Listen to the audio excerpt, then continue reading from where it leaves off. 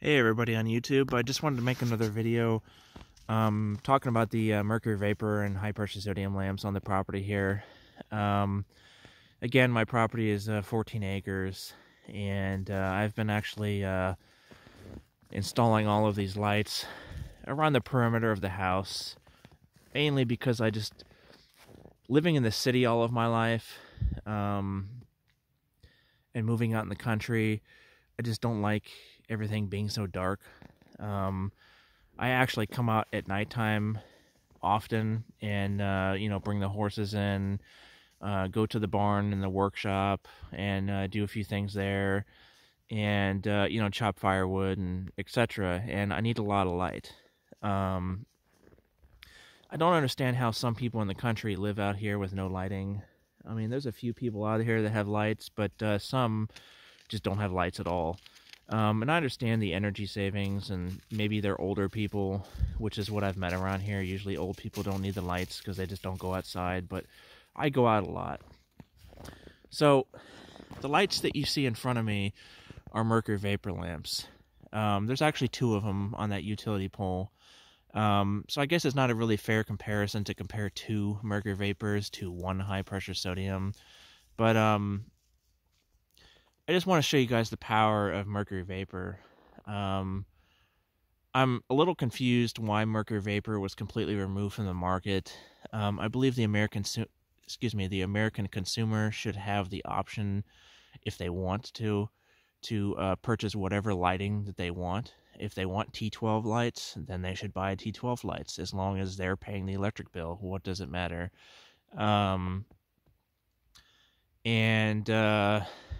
Mercury vapor, obviously, as everybody knows, is one of the original, or it is the original HID light, high intensity discharge.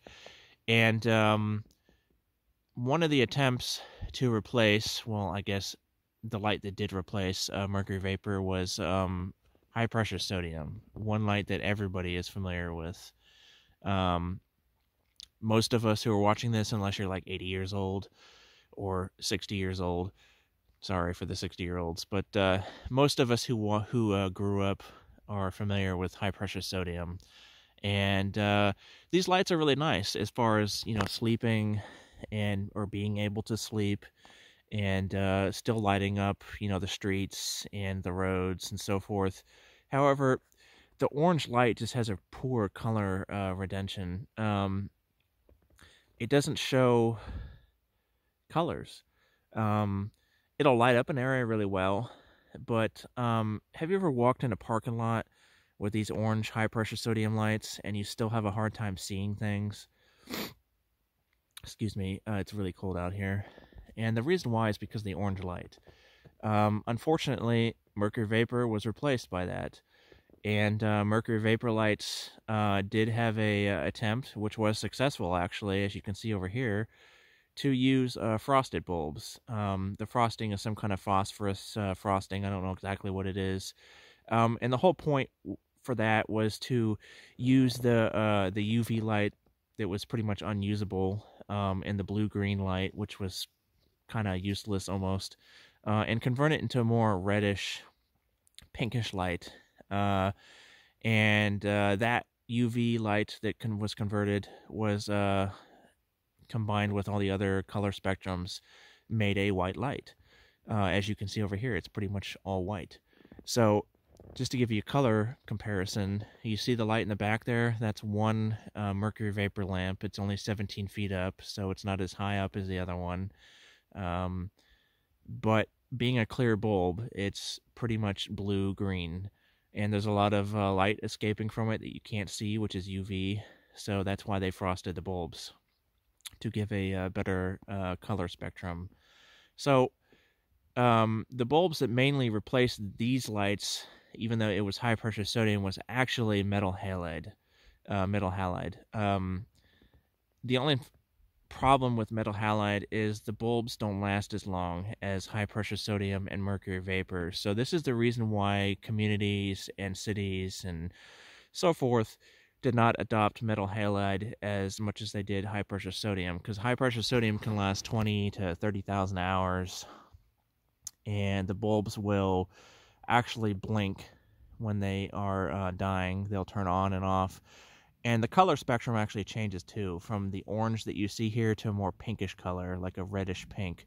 So if you're driving on the street and you see these high pressure sodium lights, and they're like kind of a reddish pink, and then you notice the other ones are kind of an orange color, like a whiter orange, that will tell you that the reddish pink ones are actually the older bulbs that need to be replaced.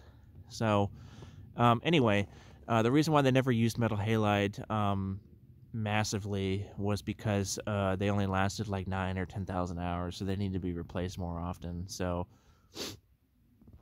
but anyway, the main reason why I'm showing this video is because it snowed out here, and you guys can see better. Not 100%. You can actually see my hand up in front right here, and you see the orange on the hand mixing with the white. But if I had these high pressure sodium lights off, you still can see out here. Everything below my hand, below the video, for some reason these videos just don't show the mercury vapor very well. I don't know why, but the snow helps. So I'm a good 400 or 500 feet away from that light. Look how far out this actually comes. I'll actually walk up here just to show you guys. You see the ground? Imagine this 2 times brighter.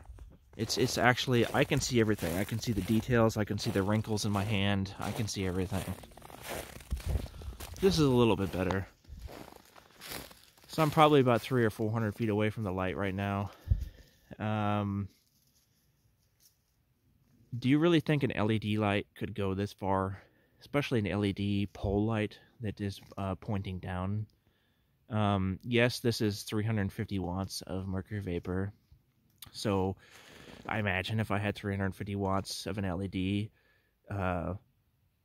it would probably be extremely bright. I'm not going to deny that. I do have LED spotlights on the house, the GE ones, the 32 watts, and they're very, very bright.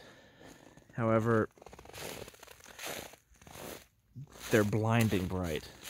The problem with LED, do you see the blinding light on the camera right here? I'll put my finger in the front of it. Do you see that? When you look at mercury vapor in person, you don't really see it.